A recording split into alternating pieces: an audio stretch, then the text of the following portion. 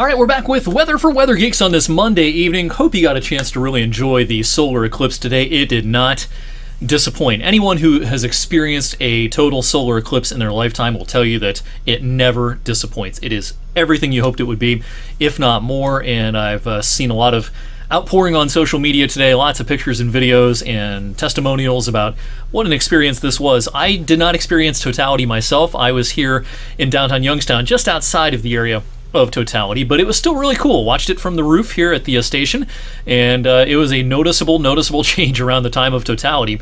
And for those who were in Trumbull County, Mercer County, and points off to the north closer to Lake Erie, what a show the atmosphere and the moon and the sun pulled off today. And our atmosphere here on Earth pretty much cooperated. No, it was not perfectly sunny like it was for much of Sunday, but it was, clear enough that we got some really nice views of the eclipse. Thanks to everyone who's been submitting pictures. We've been overwhelmed with all the pictures and videos that have been submitted.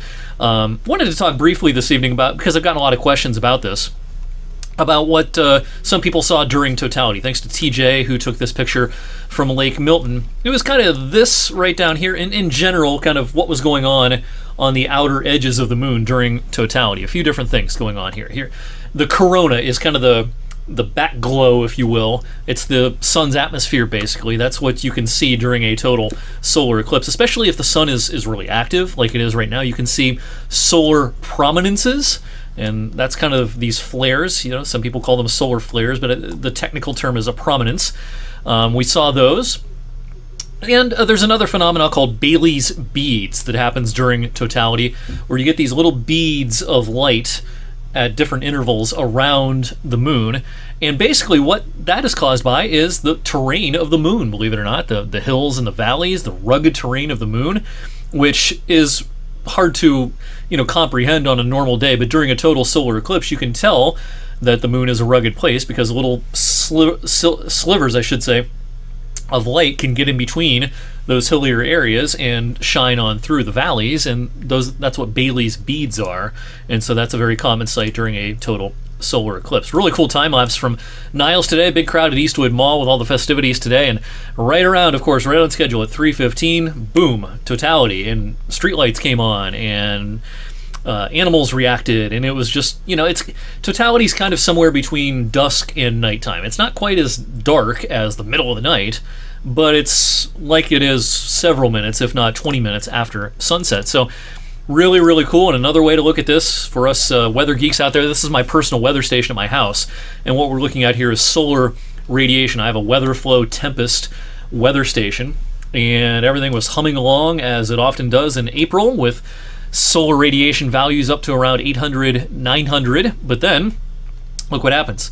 Partial eclipse starts at 2 o'clock, and right on cue, the radiation that's making it to my weather station drops, and as we reach totality at 3:15, it was just like the sun had set. There was hardly any incoming solar radiation, and then it started to climb back upwards, reaching another peak, as it often does during the late afternoon, right around 4 o'clock or so. So there's any number of things you can look at to kind of visualize how cool this was. The temperature difference here in Youngstown, we have a station up on the roof, and the temperature difference wasn't dramatic. It was a couple of degrees, 2.5 degrees. But I was talking with meteorologist Jody White, who was farther north in the area of totality, and she said she got legitimately cold.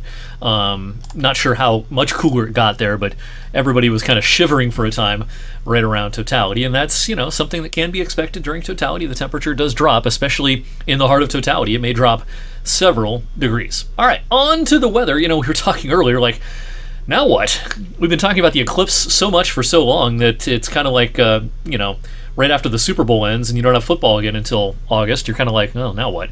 But we're going to talk about weather, of course, here on Weather for Weather Geeks, and a severe weather threat is ongoing down across parts of the southern plain states this evening. Now, we've got a couple of chances for some heavy gusty storms around eastern Ohio and western PA during midweek. The first one comes late in the day tomorrow. A cold front is heading our way. Now, this is a very marginal situation. The atmosphere will become a little bit unstable, though, towards the end of the day. And I think right around sunset or into the evening hours, a few pop-up stragglers, nothing all that organized, will probably try to form, and any storm that gets going might try to produce a little bit of hail and have a gusty wind, but it's a marginal threat. I don't think this is a big severe weather day. I don't think this is a tornado threat. This is maybe just a precursor to what may happen on Thursday. So let's talk about the next few days. Here's that weak cool front heading our way tomorrow. We'll get off to a dry start. In fact, a lot of the midday and afternoon will be dry. It's more towards evening that a shower and thunderstorm will be possible, with leftover showers then for a lot of the night and into maybe first thing Wednesday morning. That front kind of washes out, but the atmosphere stays kind of juicy into the day on Wednesday. A lot of clouds around occasionally. Maybe there's a shower, but I think there'll be a lot of dry time on Wednesday. But here's our next system. This is a more potent system. This area of low pressure will be spinning up quickly. It'll be strengthening rapidly, and a pretty good warm front will surge out ahead of it, and we'll get into that warm sector, I think, in most of eastern Ohio and western Pennsylvania as we get into the second half of the day Thursday. A lot of wind shear. Looks like it'll be overhead on Thursday, especially late in the day. Changing of the wind direction and speed with height through the atmosphere. The atmosphere will become fairly unstable. Not as unstable as maybe a standard June day, but by April standards, kind of unstable. So it's no surprise today with the Storm Prediction Center's outlook for Thursday. They do days 1, 2, and 3 in a lot of the colors and maps that we're used to looking at. But days 4 through 8 are a little more general. It's just possible or probable. And so Thursday is day 4. They do have us in the possible area in a lot of eastern Ohio. And when this becomes the day 3 outlook in the middle of the night tonight, I think we'll be at least in a marginal risk for severe weather with that day 3 outlook that's issued in the middle of the night tonight. All right, so temperatures over the next 10 days. Nothing real cold here, but there will be a pretty decent cool shot briefly at the end of the week. Raw, clammy, blustery Friday. There'll be some showers around, temperatures struggling to get out of the 40s. It'll be a cool start to the weekend, even though I think the sun will try to come out Saturday afternoon. Beyond that, I think we'll go into a stretch where it's going to be pretty consistently mild. Nothing crazy for mid-April, but a lot of 60s in our future from Sunday into next week. I do think there'll be another cool shot beyond this 10-day period as we go towards, say, the 20th of the month or so. But around from the 14th through the 18th, to me, this looks like on balance, a fairly mild pattern. Have we seen the last snowflakes of the year? We might have seen them at the end of last week.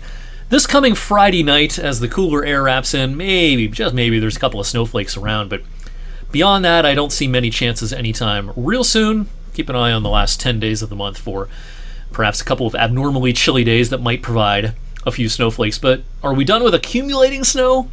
I'd say odds are starting to favor that more and more as, of course, we get deeper into April. Thanks for watching Weather for Weather Geeks tonight. Thanks for watching all of my and our team coverage of the eclipse on air and online in the lead up to today's great event. Really appreciate everyone. Appreciate all the really positive comments I've gotten on social media as well. Make it a great rest of your Monday night. I'll see you back here on Tuesday.